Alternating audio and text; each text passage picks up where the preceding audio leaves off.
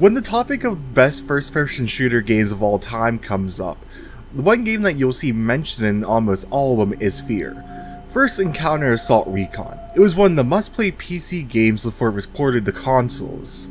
Released in 2005 and developed by the late Monolith Productions, it was groundbreaking in both gameplay and graphical fidelity. But over the years, the age of the PC version started to show. If the game runs at too high of a frame rate, it can break some physics, and after a while it can become a slideshow. This and other issues make it a bit rough to play without fixes. A lot of people don't know where to start, and over time, better mods and fixes come up. F.E.A.R is a great example where I had a script written and ready to go, and a new mod pack comes out that changes everything and makes it more streamlined. That being Echo Patch by F.E.A.R. It includes everything you needed to mod it before, but all in one package now. With this whole introduction done, hello everyone and welcome to my definitive mod guide for F.E.A.R.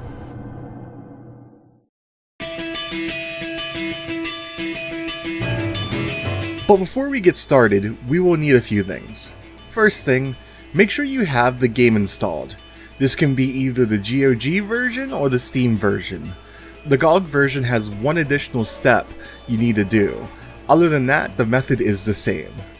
You shouldn't need a zip program to extract it, but if the default one is not working, download 7-zip. After you got everything all ready, visit the Echo Patch GitHub link below and download the echopatch.zip file. It's a pretty small file, so it won't take too long. The Echo Patch has so many fixes it's crazy, and it is the best way to play the game in 2025. It has font scaling at high resolutions, fixed physics at high frame rates, X-input controller support, high resolutions, and so many fixes. One last thing before we move on to the installation, if you are planning to use a PlayStation or a Switch controller, you need to download a program that converts it to X-input. The best one that I use is DS4 for Windows. That and everything else will be linked below in the description.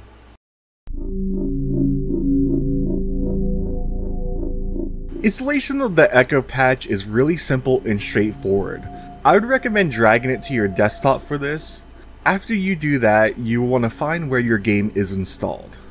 One of the quickest ways to do this is if you're on Steam, right click the game, scroll down to Manage, then Browse Local Files. For GOG, it's almost the same. You click the button right next to Play on GOG Galaxy, then Manage Installation. After that, Show Folder. When you have the folder open the echopatch.zip, then drag and drop the contents into your F.E.A.R game folder.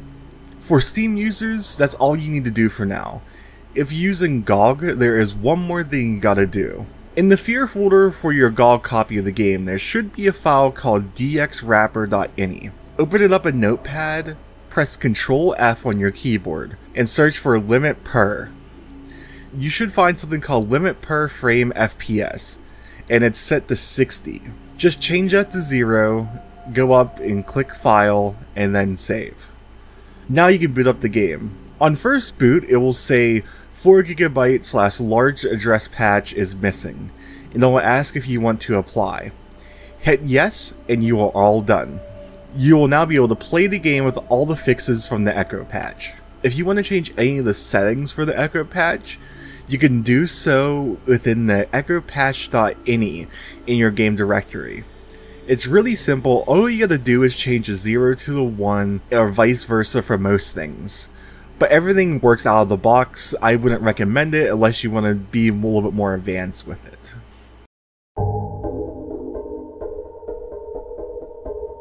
Alright everyone, thanks for watching. If you need any help with anything or want to suggest a game I cover on this series, you can do so down below. I want to give a huge thank out to the creator of the patch, F.E.A.R, and also to my channel members. You can become a member for $3 a month to show your support to the channel. You get perks from my live streams and such, and you should stop by sometime. We have a lot of fun over there.